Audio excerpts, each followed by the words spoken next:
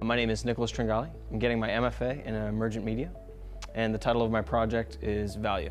Value is completely subjective. It really is just a concept. At its core, it's an illusion. There's no tangible explanation for what value is. I wanted to bring the conversation to the way that our personal values and economic values align. What began to emerge from the pieces that I was making was something much more reflective of me. What are the things that I value personally within my life? When people look at this, I hope that they think about some of the ways in which they demonstrate or express things that they value. The creative process was something that was largely foreign to me. My background is in business.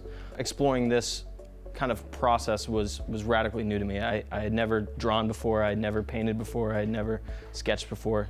As a way to explore creativity, I thought the MFA would be a really great opportunity for me. Being able to talk with people from so many different fields, it really shed a light on ways in which you could kind of participate and explore whatever avenues with your own interests and creativity.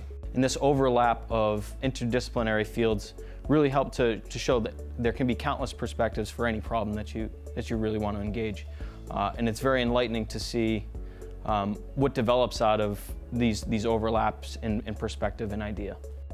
I feel like I can investigate things through my own personal avenues of interest and develop things that have meaning and significance to me. And what I've gained through my MFA is a whole new perspective, a whole new way to investigate the world in which we live in.